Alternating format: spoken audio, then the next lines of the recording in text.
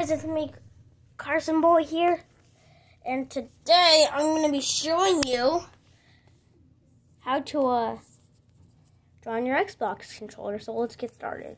So first off, you need a marker. Choose any marker, a Sharpie, but I'm not going to be using the Sharpie because it's permanent, because I really don't want this controller to get wrecked right now. So first off, you need a controller, okay? And you just do that. Sorry if my hand's in the way. Just make it any color you would like.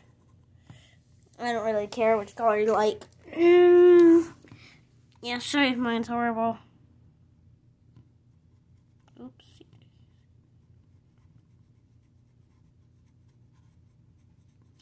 Comment down below which one you'd like me to do next.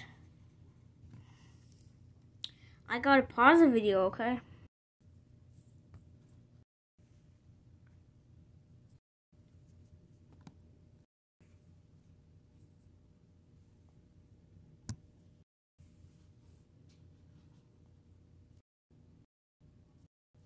That'll be it for the video. Bye, guys. Bye.